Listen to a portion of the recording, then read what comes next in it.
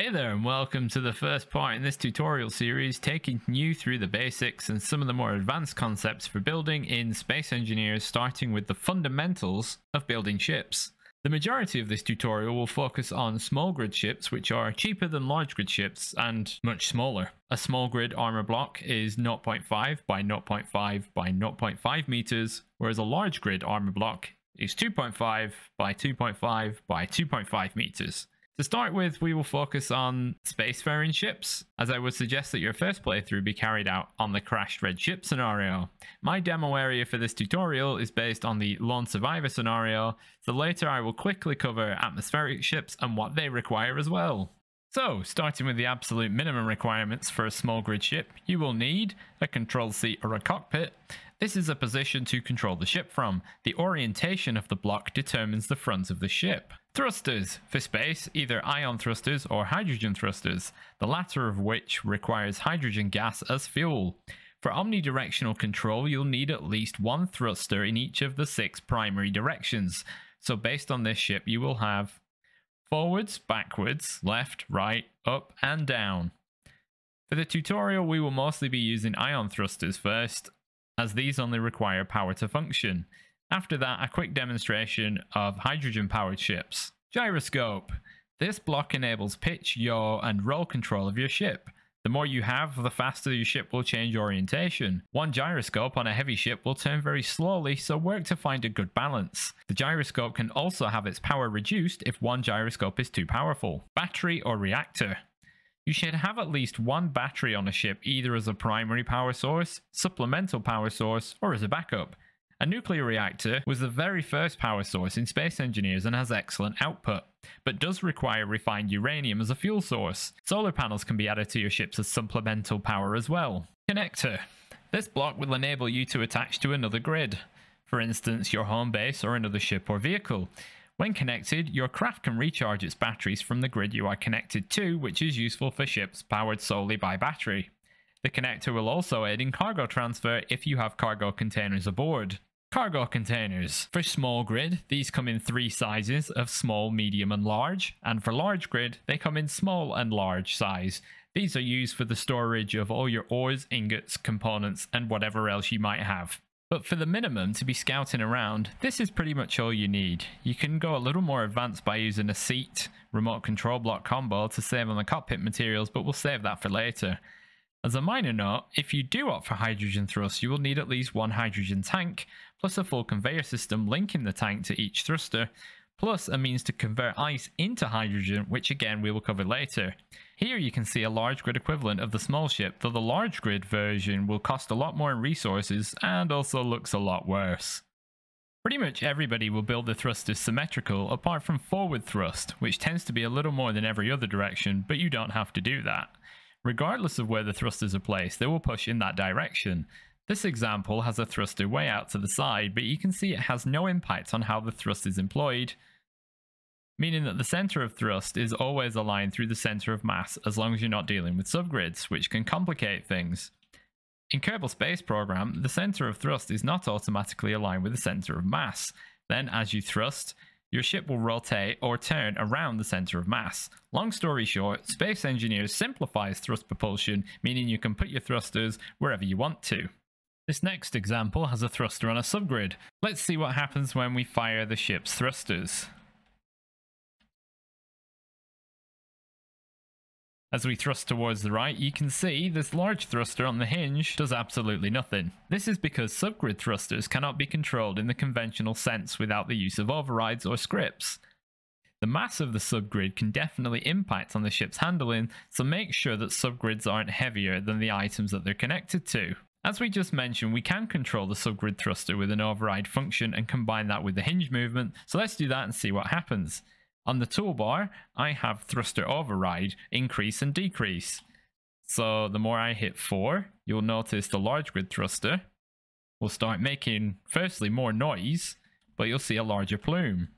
And then if I really want to, I can flip things over and it will completely screw over the thrust and direction. And you can see my speed tumbling right down. Basically, you have to turn this off all the way in order to retain control. So you disable the thruster and then dampeners back on, and I seem to have turned my thrusters off, so there we go, we're slowing down again. When your thrusters are set to override, you need a lot more dampening force from the main grid to actually counter the override. Be careful using thruster override on subgrids if your main grid thrusters aren't enough to counteract, or you may end up having a really big crash. So the ships I have shown so far have all been ion thrust powered, so let's take a look at a hydrogen ship. So this ship is a bit bigger and capable of hauling cargo as well as a good amount of hydrogen for itself. I've used the small grid conveyors to convey the hydrogen to the small thrusters. The cargo can be loaded and or unloaded from the side connectors, as the rear thruster is a small grid large thruster and in the way. Additional components include oxygen and hydrogen generator for converting ice into hydrogen fuel, and oxygen, and a tank for each gas.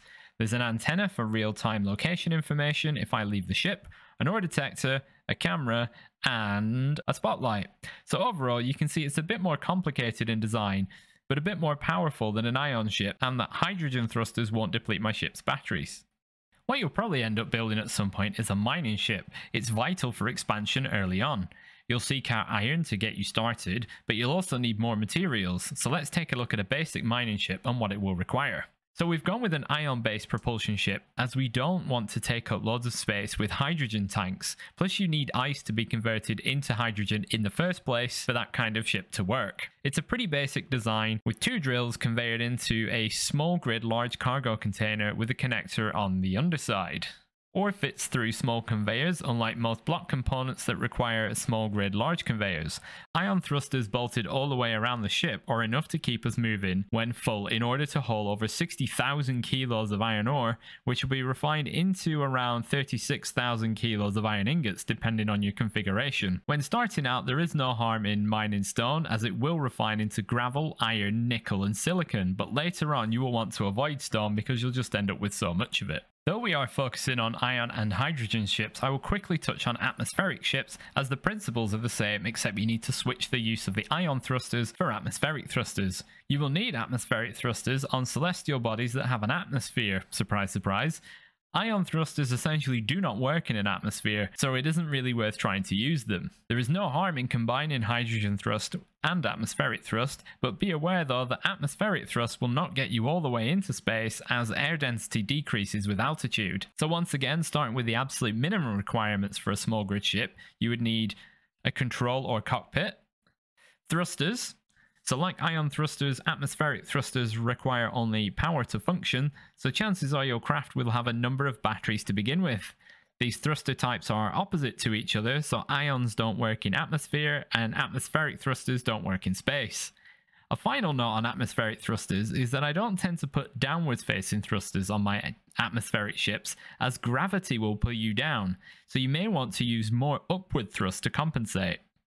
As always, you'll also need a gyroscope, batteries or other forms of power, and a connector.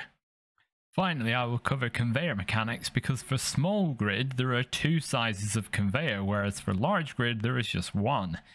Every item fits through the large grid conveyors, which keeps things simple. There are many shapes you can use, and a few utility conveyor pieces such as a sorter, which will only permit or block selected items from passing through them. You can either use a blacklist or a whitelist setup. A blacklist is to prevent certain items from passing through, for example blocking ice and ores if you're trying to keep resources and components separate. Whitelisting will only allow selected items to pass through. Using the same example, you can whitelist only ingots and ores, which will subsequently mean that components will be blocked. Sorter blocks are not required for regular conveyor networks, only if you need to fine-tune your conveyor networks and overthink them a little bit.